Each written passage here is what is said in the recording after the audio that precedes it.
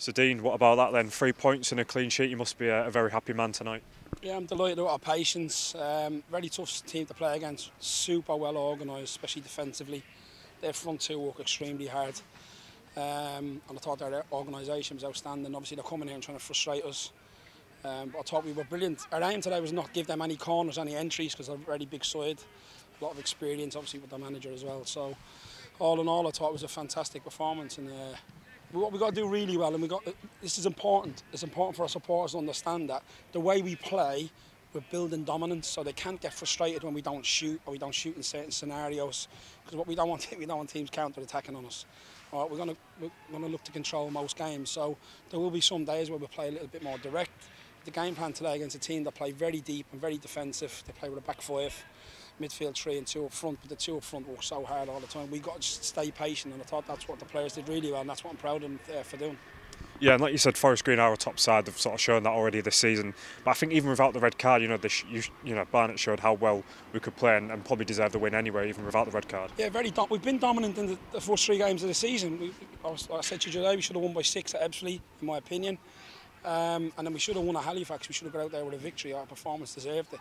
I thought today our focus was really good. We never gave any chances away. There was a couple of sloppy moments where they got in good areas.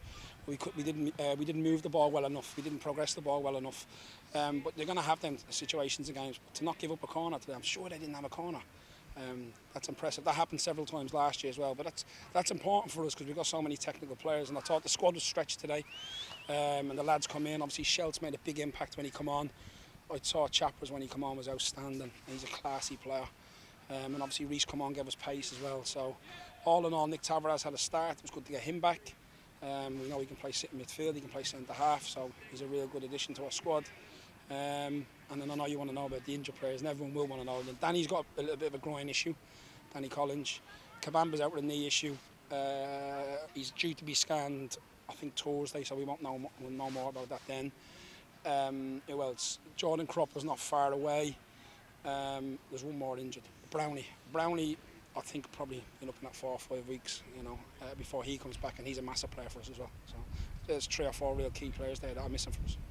Yeah, just speaking on the offensive, obviously you said about being patient and looking for the opportunity to get the goal. Obviously, when the red card happens, the expectation from the fans creeps up, and the players showed some good resilience, didn't they, towards the end? Just patience, side to side, keep moving them. Eventually, it's going to open up for us. The goal was a fantastic goal. I'm delighted for Brunty. All I've done with Brunty is speak about him running to goal. He made a lot of sacrifices in the summer. He got himself, his agent to be fair, and himself, his team around, and got himself a sprint coach. And he's been walking out all summer, and you can see he's a little bit quicker, a little bit sharper. Because of his build, everyone thinks he's a little bit, chunky is probably the word. But Brunty's really worked hard on his game, and my aim for him this year is to make sure he gets 15 goals. That's what I want him to do, and he can do it.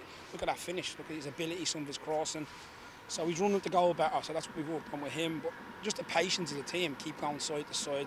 Eventually the gaps will open, and when Reece comes on with his pace, and so's Chappers' pace as well, they're electric players. And I thought the pitch was absolutely outstanding tonight. It's the best it's ever been since I've been here. I thought I played really well, and it helped us. Yeah, just speaking on this sort of start of the season, we've played 3 games and 2 wins. How have you found it? I still think we're not, and obviously I can't go back in time. I think we should be on 9 points. And I think we should be +6, +7, and that's my beliefs, and that's the pressures I put on myself, and put on the team, and put on the football club. I'm happy with our level of performance.